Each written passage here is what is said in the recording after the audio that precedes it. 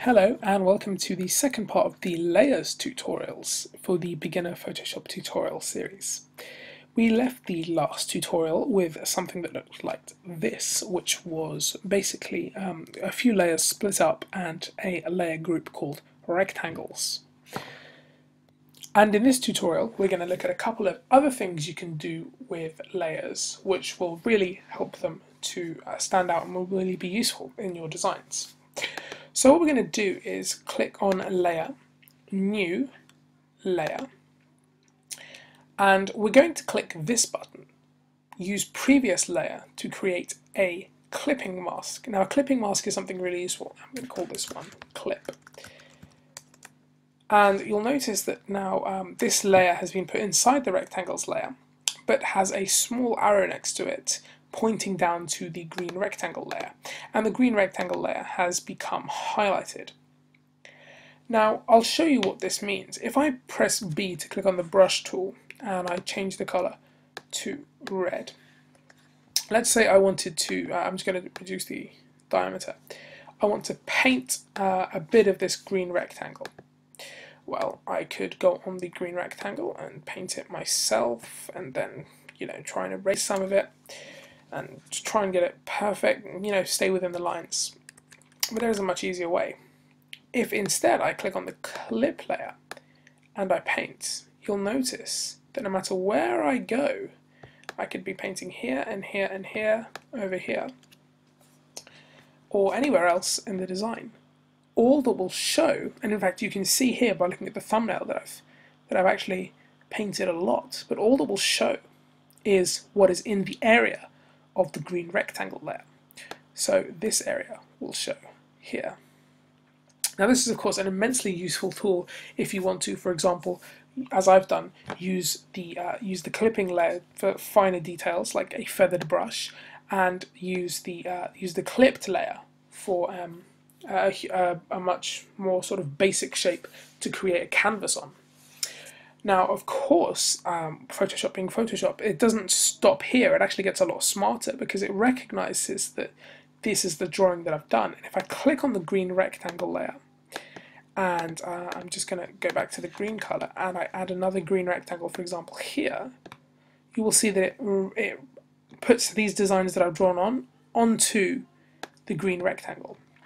So the clipping layer in that respect still remembers what's going on with the layers that are interacting with each other.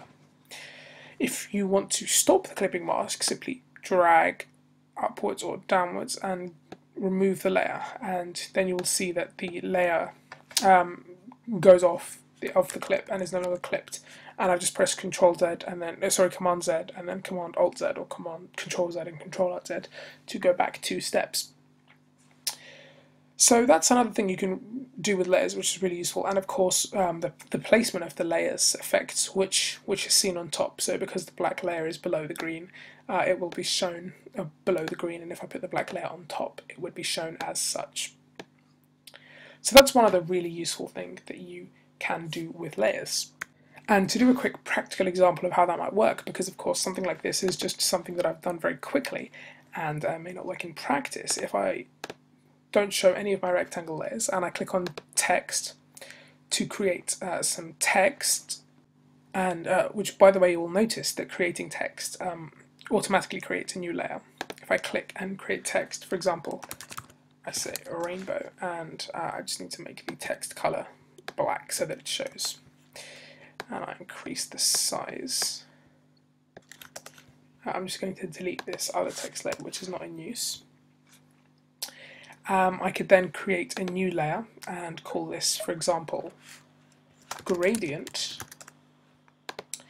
I could then take my gradient layer and paint onto it a gradient. So for example here I'm just pressing G to access the gradient tool and just creating the gradient, and then I can create the clipping mask. Now there are 2 ways to do this. The first is by hovering in between the 2 layers here, so between rainbow and gradient, holding Alt and waiting till I see those 2 circles that have formed a Venn diagram with a little arrow, and clicking once. and that will put the gradient layer in between, or I can right click on gradient and I can click create clipping mask, which will then mask this layer around the rainbow text, and as you can see, the text layer is underlined to show that it has actually been clipped by the layer on top of it, and we have the arrow and the indentation on the gradient layer to show that it is clipping the underlined layer. So that's another really useful thing that you should use as much as possible when using layers. Clipping is a very useful tool and can provide a lot of ways to get around, for example, trying to do quite precise things within layers.